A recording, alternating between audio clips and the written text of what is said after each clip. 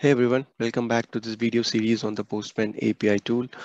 Today we are going to talk about a different type of authorization, right? So in the previous videos, I have talked about different types of authorizations like basic auth, bearer token, OAuth 2.0, and today I'm going to talk about the API key authorization, right? So this is another type of authorization present in Postman where you can give a key and a value and add it to the query parameters or the headers in order to authorize your API request. Okay. Now, as I said, it accepts a key and a value, and you can either add to the header or the query parameters. Completely depends on your API, how it is accepting the authorization. Okay. So let's see it with a real-time implementation where I'm going to pick up this API call, which is from the Open Weather API, right? So I'm going to take this API call where I'm getting the weather by city name, and it has two query parameters. One is the city name and one is the app ID, which is nothing but your API key, right? So that is how it authorizes your API call. And as I said, it's in the query parameters. So this is the URL, which has got the city name as Mumbai, and then it has got the API key in the API ID, right?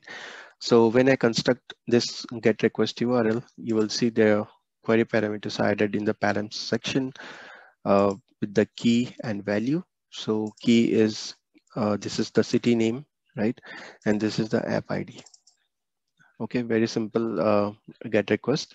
Now, if I go to authorization and I want to use the API key authorization, what I can do is I can remove this particular app ID, right, from the URL. Okay, I don't want to pass it in the URL. What I will do is I will select the authorization as API key and I will add the app ID and the value here. Okay. And in the select add to, I will select query parameters because this particular API, it accepts the authorization from the query parameters, right? So for your case, if it is in headers, you can select the headers. Okay, so this is the key and this is the value, right?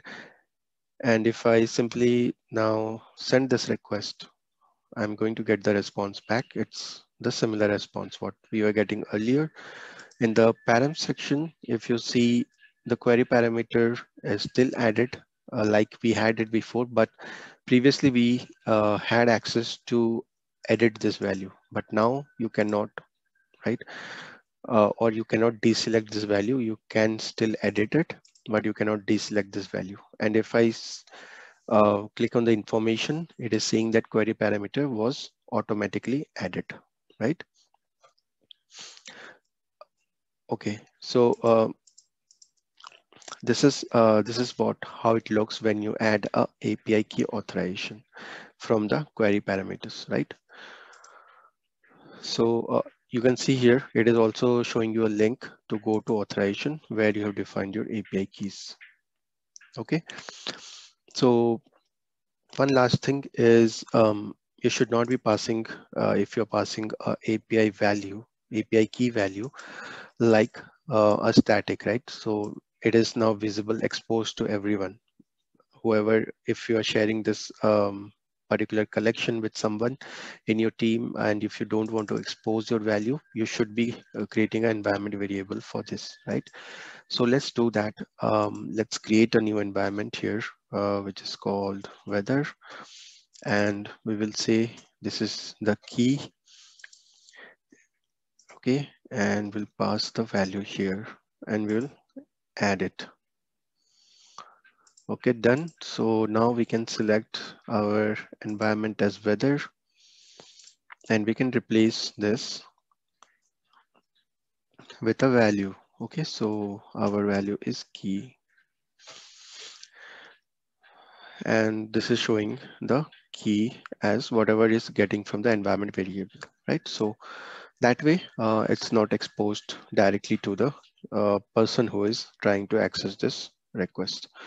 Okay, just for a best practice, you can say, when you are using Postman, or you should not be giving the keys directly in the URL or in the parameters which you are passing. Okay, so again, if I send this, it should be the same response, right?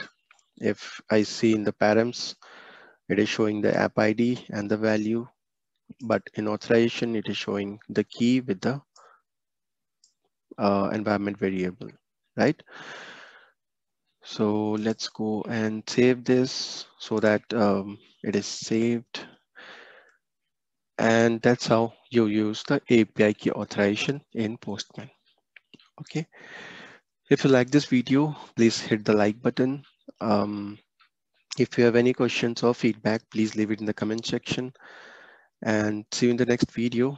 Thanks for watching. Goodbye.